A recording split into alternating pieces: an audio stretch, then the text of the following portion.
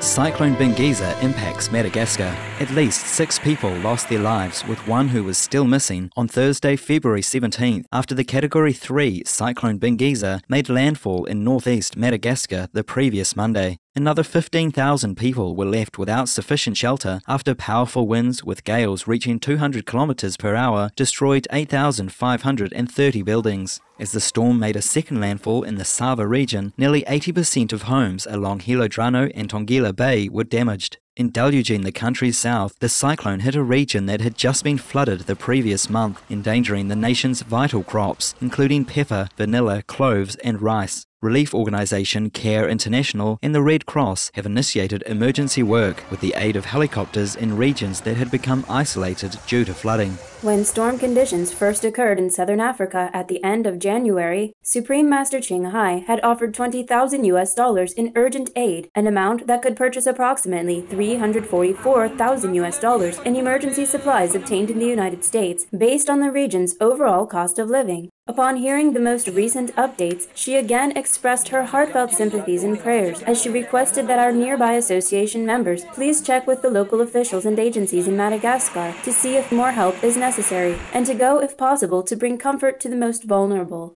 Our appreciation for the efforts of Care International, Red Cross and all other relief personnel, as well as for Supreme Master Ching Hai's attentive help. May heaven grace the affected residents with resiliency as we pray that such conditions are curbed as we strive for kinder stewardship of the ecosphere.